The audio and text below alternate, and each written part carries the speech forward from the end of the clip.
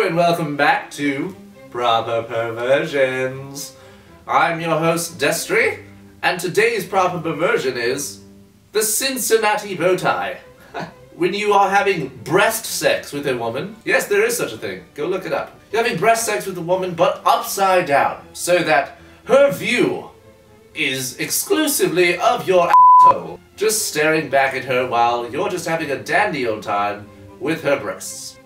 The view from a woman's angle is of your two tested kind of off to the side of the thus making it appear as though you have a bow tie on your buttocks. This is why we call it the Cincinnati bow tie. This has been Proper Perversions, and I hope you learned quite a bit today, because I sure the fuck didn't. Have a good one. Proper perversion word is the Cleveland steamer. What is the Cleveland steamer? It's not from Cleveland, and it has nothing to do with trains.